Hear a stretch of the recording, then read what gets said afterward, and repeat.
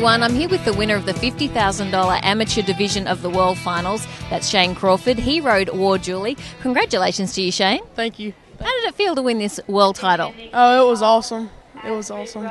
Take us through your two go-rounds. The first go-round, I had a little tough luck. Tried to cut my first cow. It just didn't work.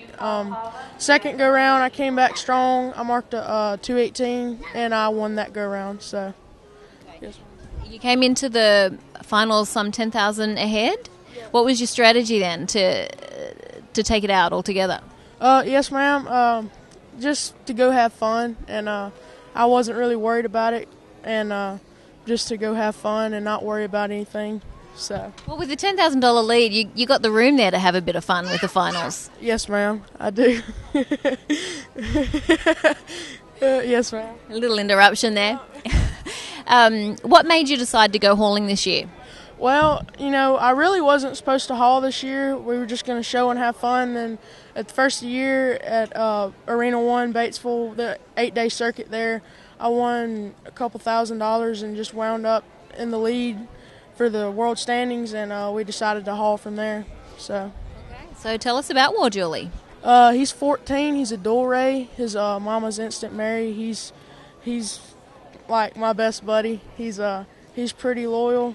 You know what he's going to be every time you go down the herd. Just as long as you don't make no mistakes, he's pretty good. So. Now, you're a bit of a veteran almost at the age of 14 with hauling for world titles. Tell us about the other world title you've got under your belt now. Yeah, I won the 2014 Two-Limit Rider World Championship, and that was a blast. On the same horse, I hauled him all year, and that was just real fun. So you and he have done a few miles together then? 2 world titles and 2 years of hauling? Yes, ma'am. Yep. You have hauled for 3 years. Was that with a different horse? Yes, ma'am. The first year I hauled War Julie in the 2, and then last year I hauled Who Dat Cat in the 50,000 amateur and made the top 15. So. Wow. So every year you've hauled, you've either won it or made the finals? Yes, ma'am. Correct. That's very impressive. What are your goals with cutting? Well, just to do the best as I can. I'm real passionate about the sport. I love it, and just try to go as far as I can.